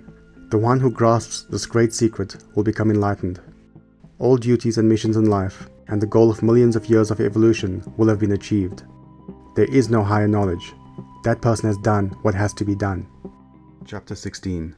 Daivashra Sampavabhaga Yoga, the divine and the demonic path. Lord Krishna continued, Arjuna, I will now describe the qualities of people with divine tendencies and those with degenerate or demonic tendencies. First, these are the divine traits: fearlessness, purity, steadfastness, charity, control of senses, sacrifice, study of scriptures, austerity, straightforwardness, non-injury, truthfulness, absence of anger, renunciation, calmness, not slandering, compassion, not coveting, gentleness, modesty, not fickle, vigor, forgiveness, fortitude, cleanliness, no hatred, no pride. All of these are the cardinal virtues that reveal the true nature of human beings, their divinity. On the other hand are the 6 degenerate or demonic qualities, behavior or moods that render a person less than human: pride, pompousness, vanity, anger, harshness, absence of discrimination between right and wrong. The divine behaviors on the longer list lead to liberation. The degenerate behaviors lead to more time on the wheel of death and rebirth. Do not be concerned, Arjuna. You have brought divine qualities into this lifetime. Look more closely at degenerate behaviors, not to dwell on negatives, but to guard against them. Degenerate beings, because they have no sense of right conduct, dharma, do not know what they should do or not do. There is no purity in them. If asked why they carry on in such a detestable way, they argue that the scriptures are a lie, that God is dead or never existed, that the universe is a dog-eat-dog place with no moral foundation. They contend that what exists in the world is merely an outcome of lust or just an accident. Holding this distorted viewpoint in their minds, they become enemies of the world and serve a negative purpose. Without thinking of the consequences of their actions, they cause destruction and suffering. If left alone to their self-indulgence, they would heedlessly destroy the world. Stuffed with endless, insatiable desires, they are arrogant, vain, and prideful. They live in delusion and chase blindly after evil, after those things that lead to suffering. They are blindly certain that gratifying their own lust is all there is to life. They are bound on all sides by scheming, greed, and anger, because being hurtful themselves, they attract hurtful people to themselves. They amass and hoard wealth for the sole purpose of indulging senses and whims. Grabbing for riches and power governs their every thought and move. Self-conceited, stubborn, rich, proud, and insolent, they make a display of their patronage. Puffed up by power and conceit, swayed by lust and wrath, these wicked people hate me who is within them as I am within all. They spiral downward into the painful hell of their own foul minds. Stuffed until choking with pride and conceit, drunk with their own wealth, they make lavish offerings to the gods only for show and fame. I condemn them to continuous, miserable, and godless rebirth according to their karma. So reborn, they spend life after life, enveloped in delusion, and they never reach me, but degenerate into still lower forms of life. The main causes of this depravity are the so-called 3 gates to hell: desire, greed, and anger. Any one of them is enough to bind you to this darkness, so abandon all 3. Those who finally pass these 3 dark gates and turn to divinity do eventually reach me, the supreme goal. In fact, progress can be rapid once the degenerate person turns their aggressive energy towards me and takes the divine way. The function of the scriptures is to guide people towards living a perfected life on earth and repeatedly reminding them of the goal, which should be nothing short of achieving divinity itself. Let the scriptures tell you what you should and should not do. Know what the right choices are and live up to them. It is simpler than you think. When you are firmly on the path to enlightenment, there is no conflict at all between what you do and what the scriptures advise. Chapter 17. Shraddha-Traya Vibhaga Yoga, the 3 kinds of faith. Arjuna asked, "My Lord, there are those that have faith but no elaborate knowledge of the scriptures. What would be their fate in life? Is the nature of their faith purity, sattva, passion, rajas, or ignorance, tamas?" Lord Krishna replied, "People are the sum total of the beliefs they hold in their heart. There are indeed various kinds of faith, and one's faith corresponds to one's nature. Each person has one of the 3 guna qualities as their dominant trait: sattva, rajas, or tamas. The individual's faith conforms to their dominant trait. Those of sattvic nature revere the gods in heaven.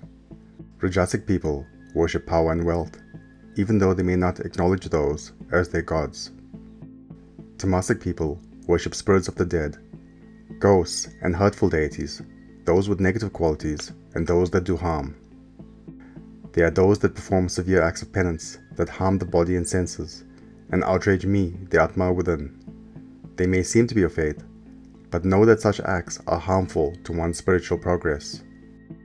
There are other matters that bear in one's spiritual faith. One's eating habits play a part in it, a fact that few recognize, and the way in which one performs the 3 main spiritual disciplines: 1. Sacrifice, yajna, or offering up; 2. Purification, tapas, or austerity; and 3. Charity, dhyana, or almsgiving. These also influence one's spiritual development. Food. You are what you eat, and you eat based on what you are. Sattvic people consume pure, mild, and nourishing foods that strengthens them physically and brings pure thoughts and mental cheerfulness. Their foods are fresh, juicy, soothing, and agreeable to the body's digestive system. Rajasic people are drawn to spicy, hot, bitter, salty, acidic, and burning food. Like the people that consume them, this food produces pain, grief, and disease, and hinders spiritual attainment. Tamasic people are drawn to old, overcooked, stale, impure, empty, and dead foods with no nutritional value. This food returns these qualities in kind to the eater. The three types of spiritual discipline. Now, Arjuna, pay attention to the three types of spiritual discipline: sacrifice, purification, and charity, with regards to the guna qualities.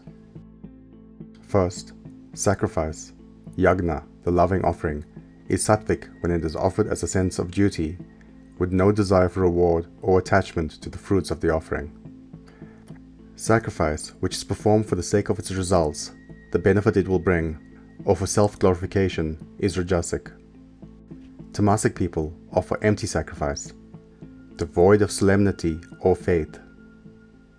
Next, purification or tapas. The goal of purification is not punishment but refinement, to shift from human existence to divinity. There are three main methods of purification. 1. The refinement of one's thoughts. 2. The refinement of one's words. 3. The refinement of one's actions. When you modify these three, you automatically change for the better. Purifying one's actions or deeds consists of veneration of God and the spiritual master, respect for the preacher and the sages, purity, righteousness, self-restraint, and gentleness. All of this is physical austerity or refinement of action. Purifying one's words consists of speech that harms no one, that is of truth, words that are presented in a way that is pleasant to listen to, speech that is beneficial to one's spiritual growth, and words of devotional chanting. Do not hurt others through harsh words, Arjuna. Words can be more painful than physical violence, and the hurt lasts longer. Lastly, the purification of thought, mind austerity.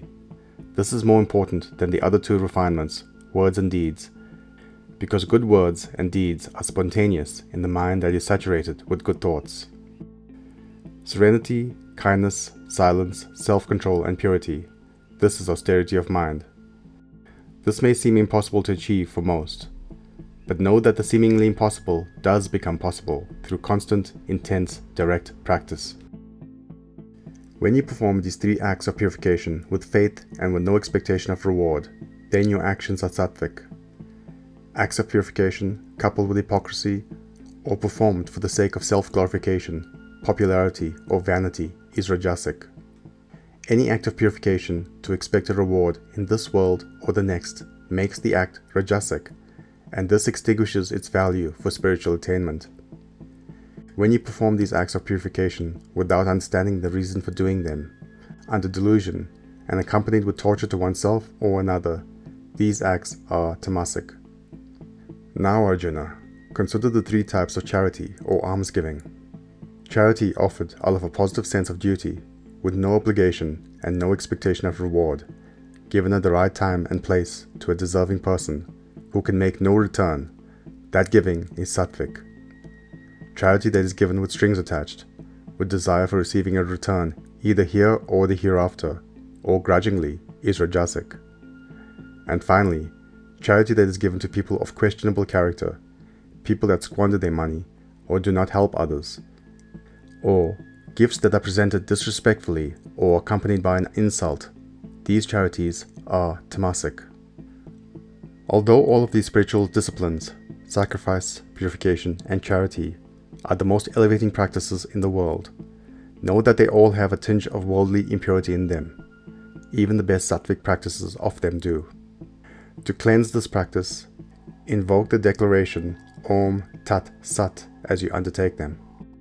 Each syllable, Om Tat Sat, represents the supreme consciousness from which everything comes. This ancient three-word phrase essentially means God alone is the reality. Finally, Arjuna, know that faith comes first. These spiritual activities must be done with Shraddha, faith so firm that it contains determination, zeal, and momentum for spiritual growth. Chapter 18. Moksha-Sanyasa Yoga. Liberation through knowing, acting, and loving. Arjuna asked, Dear Krishna, What is the difference between Sannyasa and Tyaga? Lord Krishna replied, the relinquishment of actions prompted by desire, the sages understand as Sannyasa. The relinquishment of the fruits of all action, the wise declare to be Tyaga. Both terms, Sannyasa and Tyaga, mean renunciation. Renunciation is not a negative process, but rather the positive act of giving up.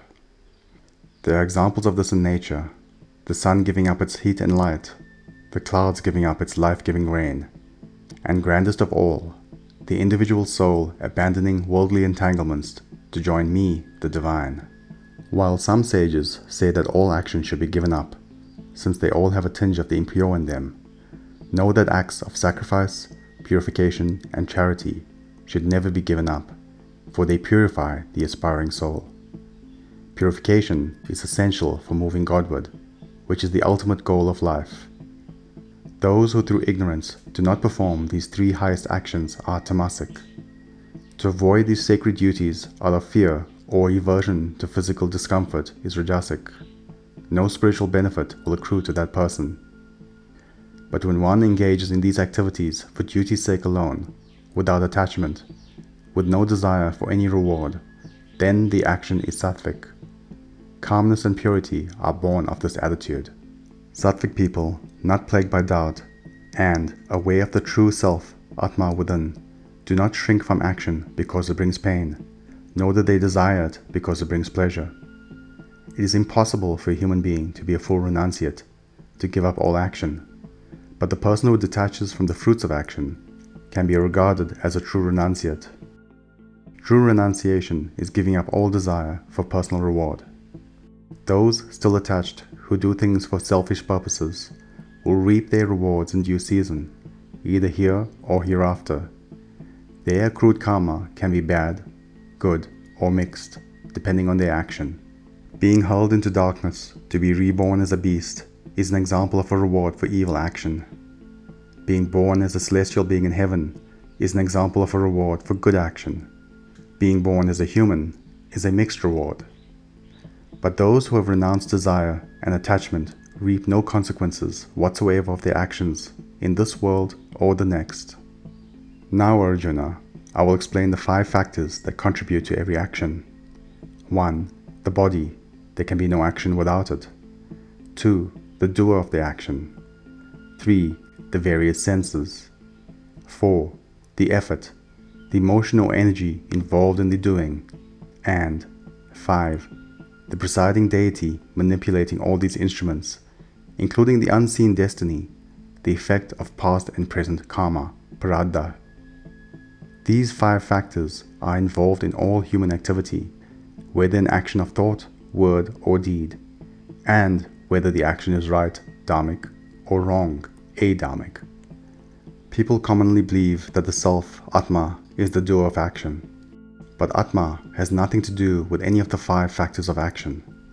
The Atma performs no acts, no work at all, is eternal and pure, wholly unattached to the world of matter, prakriti, where all action takes place. The sense of doership belongs to the ego, the mistaken sense rooted in the mind that you are an entity separate from Atma. Spiritually involved people understand the true self within.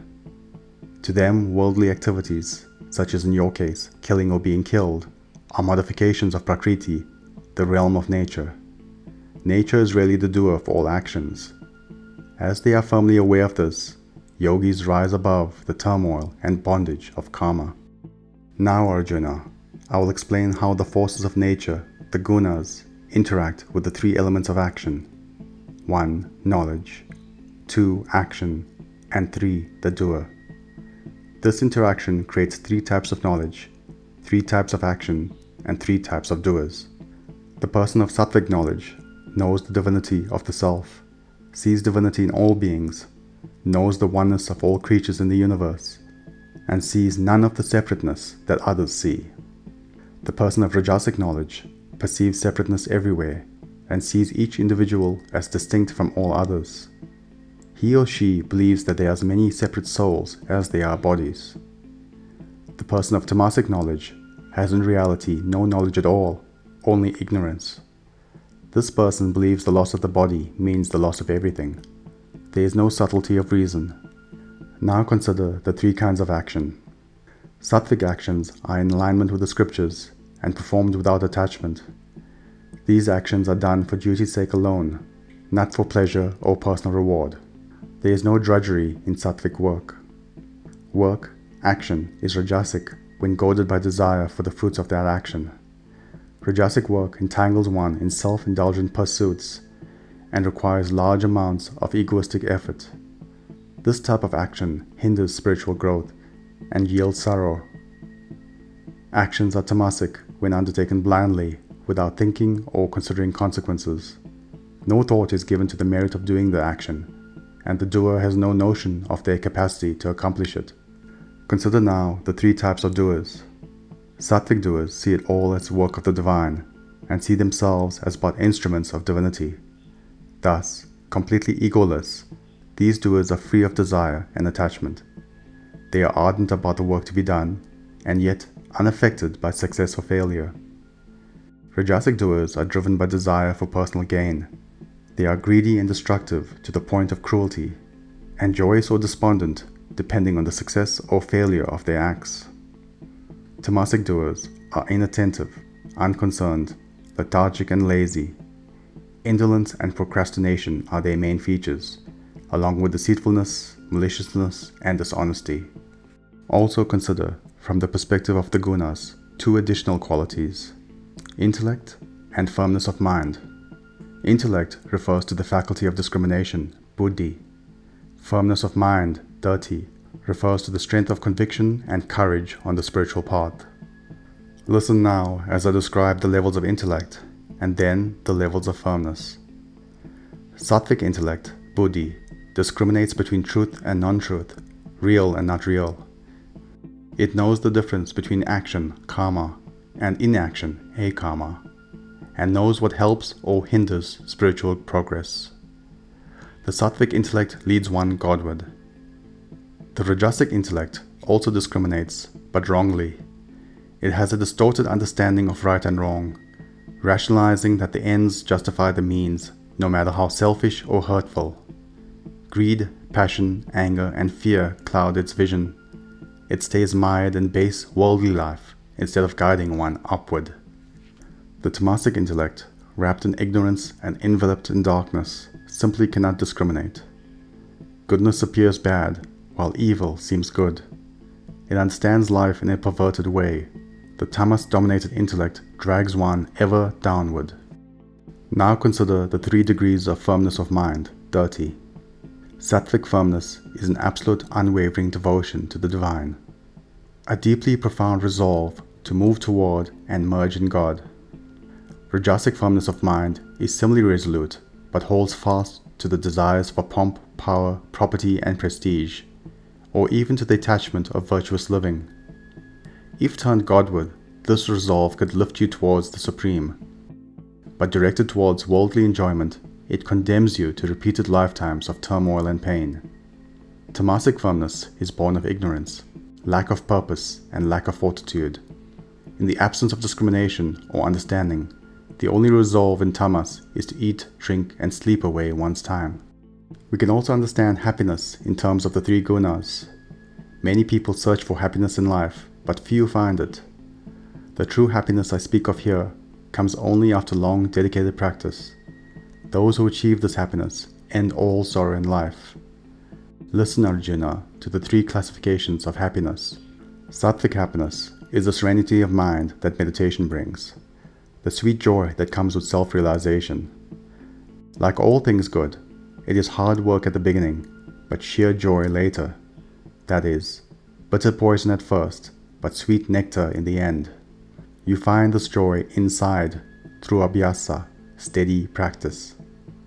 Rajasic happiness is just the opposite. Nectar at first, but poison in the end. It is temporary pleasure obtained from the contact of your senses with objects in the world. Give in to this happiness, and you invite the pain that always accompanies it.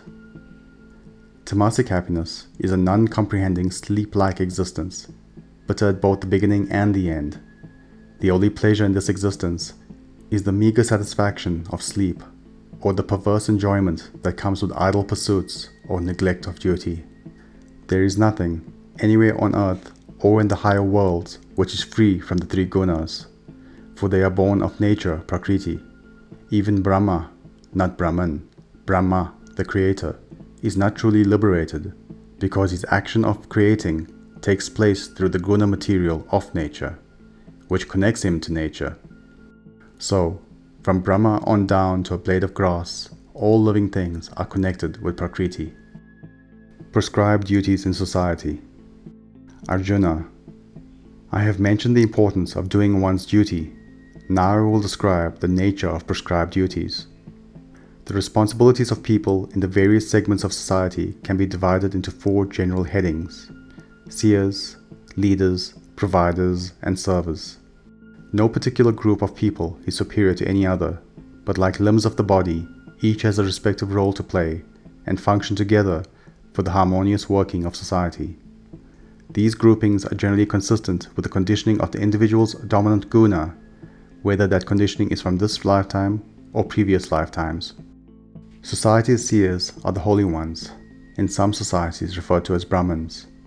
Seers establish the moral character and spiritual underpinning of society. Their duties are generally of pure unmixed sattva, and are therefore congenial to a person of sattvic nature. The primary purpose of seers is to help transform society's exemplary human beings into godly beings. The primary purpose of society's leaders, referred to as Kshatriyas, is to help transform ordinary human beings into exemplary human beings. They are expected to guard the welfare and prosperity of society by serving the people. They must lead by inspiring people through a good example, and yet be ready to enforce their authority. Society's providers and servers are, respectively, the business people, referred to as Vaishyas, and the workers, referred to as Shudras. The combined responsibilities of these 2 groupings are to prepare, supply, and equip society with the goods and services it needs. Providers are charged with the activities of economics and commerce, such as growing food. Servers are foundation. They provide the strength and sinew of society. Although there are different expectations of the 4 groups, remember that the practices conducive to spiritual growth are within the competencies of all people in all groupings of society. Achieving the Godhead. All humanity is born for ultimately achieving perfection.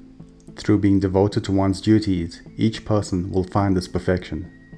The person who abhors his or her duty will never become fulfilled. Through doing work selflessly, with no attachment to the outcome, and doing it as an act of devotion to the divine, you attain fulfillment and spiritual perfection. Convert your earthly existence into worship. The one who does this is truly a yogi. Your nature dictates that you perform the duties attuned to your disposition. Those duties are your dharma, your natural calling. One should not abandon one's duties, even though they may seem tainted. True yogis perform their duties faithfully as acts of devotion to the divine, and thus free themselves of any contamination. Achieving perfection. Arjuna, I will now briefly profile the qualities that make the loving yogi one with me, Brahman, the Godhead. There is no higher achievement in life. Free your mind and heart of delusion. Be self-restrained. Give up the ego. Subdue your senses through steady will. Put aside the likes and dislikes so burdensome in life. Seek solitude. Eat but little. Lead a simple, self-reliant life, curbing your thoughts, speech, and actions. Be detached, impersonal. Engage your mind always in concentration, contemplation, and meditation on the Godhead. Cast from yourself all egotism, violence, arrogance, desire, anger, and attachment. Turn your back on luxuries and property. Possess very little, and shed any sense of mind. Be calm, at peace with yourself and all others. Thus united with me, tranquil of mind and heart, neither craving nor grieving anything or anyone, accept all people equally and serve me, divinity, in every living creature. Love me most dearly. Do not renounce action itself, but only the sense of doership. Thus, when engaging in worldly actions, be but an instrument of the divine. Mentally cast every thought and act onto me. I know, Arjuna, that you are a good devotee and beloved friend. But if you in your egoism do not heed my words, you are lost. If in your vanity you think, I will not fight, that misguided resolve will be in vain, for your own nature will drive you to do it. You can do no greater harm than to fail to follow your inner truth. You have been nurtured in the duties of a warrior leader. Your aptitude, disposition, and temperament are such that you must oppose wrongdoing in the world. Following one's nature is the only way to work out one's karma. Seek refuge only in the divine, beloved friend. Always remember the illustrious truth that you have neither existence nor individuality independent of God. Attune your whole life to this truth. Those who do not come fully to me continue to bring agitation and a stressful life upon themselves. I have now taught you the secret of secrets. Reflect upon this fully, Arjuna. Inquire deeply into these teachings, and then act as you choose. Now only listen once more to this most profound secret, the highest of all truths. I tell you this for your everlasting benefit, because you are so very dear to me. Fix your mind on me, give me your whole heart, revere me always and bow before me only. Make me your very own. By these acts you shall discover me and come to me. This divine love is both the means for reaching me and the ultimate goal of all human existence. Taking refuge in me means that you give up the idea that you are the doer. Then it is as though all your acts are performed by divinity itself, for its sake alone, with no concern about whether the acts are dharmic or adharmic. When you are acting as God, for God, it is impossible to do something adharmic. Our impromptu seminar on the principles governing humanity's spiritual development has come to an end, dear warrior. You must not tell the sacred truth to anyone who is not devoted, nor to anyone who speaks ill of me, nor to anyone who does not care to listen. But those who love me and teach these profound secrets to those who are already listening will definitely come to me. No one renders a higher service to me than this, and no one on earth is dearer to me. Those who, although not given to teaching others, study the sacred dialogue, are also directly revering me.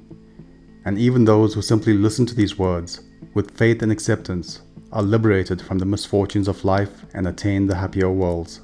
You have been attentive, Arjuna, but have you grasped and understood this teaching? What now of your delusions and ignorance? Arjuna replied, My Lord, my delusion has fled. By your grace, the light has dawned. My doubts are gone, and I stand before you, ready to do your will. Thank you for watching so far.